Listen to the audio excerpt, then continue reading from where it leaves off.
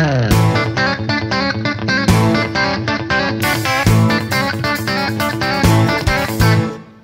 hello, world. Welcome back to another Talking Vertical podcast. It's been a while. As you probably guessed, the reason we haven't been around is due to the fact that the world went a bit skeweth. As normal, this is going to be in a podcast audio format. We're also going to be recording this, popping it on YouTube. Today's podcast is going to be a little bit different. It's just me, Liam. I'm gonna try a news show. It's not kind of like your normal news show. What we're gonna do is we'll jump into just a couple of news stories. I'm gonna drop you a nice skill to learn, and then we're gonna check out some awesome Instagram home wall builds. I'll describe them as best as I can on the podcast, but if you want to see them, all the links for everything that we talk about today will be in the description. And if you're watching on YouTube, you'll get a much better experience because every time I talk about a news article, it's going to appear on screen, which sounds awesome. Cool. I'm just going to start.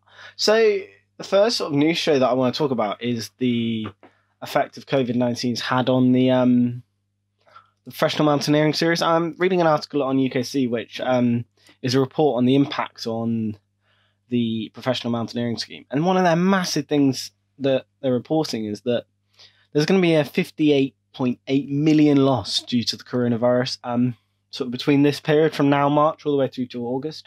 Now, it is worth noting that this is a UK-based survey, and they looked at across basically the professional standards of mountaineering. So they worked with the British Mountaineering Association, Associations of Mountain Guides, Mountain Training, and they produced this pretty cool article. Now, there's some other interesting stuff in this article. I'm not going to go into how you can fix yourself and go back into that. There's loads of support for this, but just some really interesting figures that are coming out of this. Generally, they found that actually in 2018 and 19, we, as an industry, contributed 92.5 million pounds to the economy, which is pretty decent. Fair play. I did not expect us to be this. A business expense is going to be quite a big thing. So this is kind of where people are refunding work expenses and stuff like that. Spent by us to communities is going to be at 17 million, which doesn't really just affect our community. It's affecting everyone else. I guess, which a lot of people might not realize, is that a lot of climbing professionals are self-employed or limited companies. And these are really people that are being affected massively by this coronavirus. I'm self-employed myself, and you have no work there. A lot of people, due to we're still a really young industry, or the way we're structuring as an industry, because we still don't really know, are going to be really missing out on the government income, which I think is really hard to know. I'm waiting for a letter from HMRC to know whether I can be supported by them as a self-employed company. If you guys want to know more about if you are self-employed, if you're a limited company, the support you can get, I'll leave the government links in the description. I'm not going to drop into that now because I'm not an expert, and yeah, it's kind of, we don't need to jump into that. I'll leave the article on there as well. There's also a really interesting BBC News article on it, about how overnight someone's work just disappeared. I hadn't actually read the article till I found it at the bottom here, but I have read this article before. This is another interesting article to read, because it just kind of gives you more of a personal experience on what's going on. Even just give them a read, find out, and I'd love to know what you guys are doing as a climbing industry. It is worth noting that just because we've stopped delivering physical industry, I don't think you can necessarily need to stop creating and building your brand. I'm not going to hold on about how you should be 100% creativity and productivity in these times, because obviously it's hard.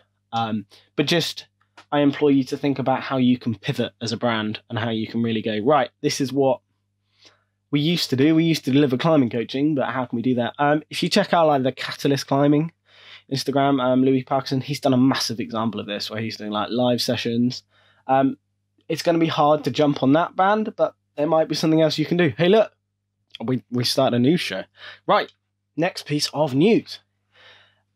So the next piece of news is kind of looking at some fun light of this. We're just kind of look at like things that other people are doing, kind of the way I've pivoted. The news is that the No Man's Land announces their virtual film festival. So No Man's Land Film Festival is a pretty cool film festival where they share lots of films. I'm just trying to... I need to make sure I don't tell you about the wrong film festival. It's an international adventure film festival that empowers creatives and athletes in photography and film. It's pretty awesome. Now, this is obviously something they've done before, but what they're doing is they're making it virtual. Some of you guys might have seen the virtual Banff Film Festival that was up online. This one's a little bit different because they're still having a film festival time.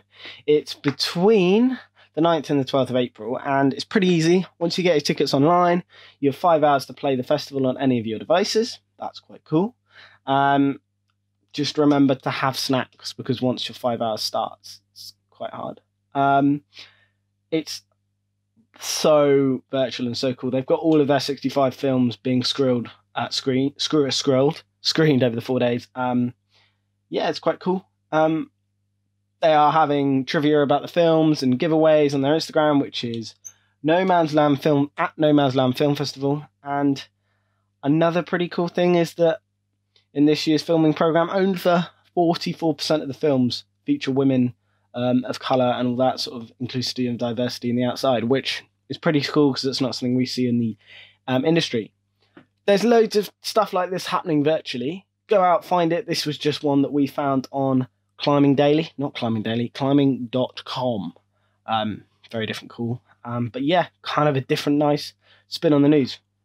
Delightful. We're going to make this a really quick show to start with. If you guys want to know more news about stuff that's going on, saving you guys trawling the web like we've had to do this morning, give us a shout. The next thing we're going to talk about is a skill you can learn while you're not able to be climbing. So a lot of us have climbing gear. A lot of people would say I've got all the gear and no idea, but how many of us actually know how to inspect our gear and know when to retire it? Now, again, this is not something we're going to go in via this show about how you can do it, but there's an article again on climbing.com about how you can look at inspecting your gear, knowing when it's functioning, whether it's safe to use. It looks at your climbing rope, your harness, your carabiners, belay devices, all your cams, your stoppers, pretty much everything. Like, it gives you pretty in-depth stuff, like on the climbing rope, it's suggests that you look at discoloration or scun failing.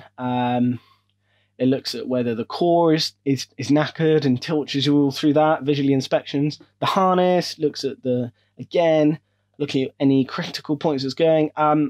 Carabiners is another one. A belay device. I wonder how many of you guys out there check your belay devices. I, as a brand, have a responsibility to do that. But how many people actually do that for their personal climbing career? So that is climbing.com, how to inspect your climbing gear and when to retire it. Again, guys, the link for that will be in the description. And if you're on YouTube, you'll have seen it come up on the screen. So just to finish off, we're going to jump over to some awesome stuff that we've seen on Instagram this week. With the wake of no climbing walls being open, we've seen a massive jump up on the sweet home walls and home walls people are building. The first one we're going to feature is by the Maintenance Man UK. This is a 20-degree wall in the back of his garden. What we love about this board is it's just built in someone's back garden, and it's just like, oh no, I can't climb, super neat to build. So it's quite cool. He designed it in a way that he can get boulder circuits. There's a picture on the screen. If you haven't done it, guys, check out him on Instagram. It's quite cool to see. The next wall that we want to show you guys is a wall by Chalky Crack. Sorry if I've read these wrong. This wall, again, is another home wall. Kind of looks the same, kind of steep setup. I just love about this wall, it's in someone's garage. And you can kind of see in the picture that it's kind of become a gym space. It's also really colourful, and they've got a stencil and put a hashtag lockdown on the wall. That makes me nice. That makes me happy. Cool. Finally, one more wall that's just a little bit different is from a Instagrammer called @Cliffers86. This wall again is just built at home, looks pretty cool. But what's different is it's made out of recycled panels and has old school recycled panels on, and these panels have features on. I've not seen that on a home wall. Like, super cool idea. But like, it's already tenutted. You don't have to do any of that. I know some of these old panels are pretty hard to set on, but that's super cool. Cool. Right. Again, those links for those will be in the description. If you're on YouTube, you'll have seen them as well. I implore you to watch this on YouTube because, you know, it's probably a better way of doing it. That's a bit of coffee to finish. Thanks for listening, watching. Let me know what you think of this climbing news show, guys, and we'll see where we go. Oh, I just got an email. That was well timed. A whole 10 minutes, not a single sound for the Mac that I forgot to mute. Peace out, guys. I don't know why I say peace out. Laters, guys. Bye. The Talking Vertical News Show was brought to you by LKS Climbing, hosted by Liam Kilsby-Steele. Stay safe and train hard.